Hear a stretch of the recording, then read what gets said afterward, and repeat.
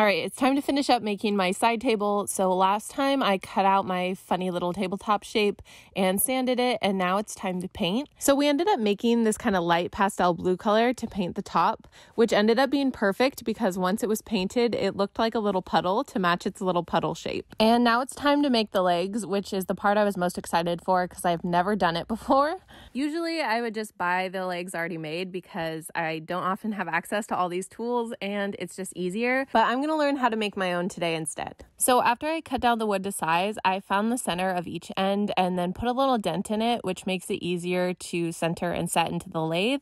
And then we turned it and sanded it down, and here was the result. I'm actually so obsessed with how this turned out. It does look like a little puddle and it's so cute and matches my apartment perfectly. Thanks so much for watching me build my first table from scratch, and follow along for more DIY.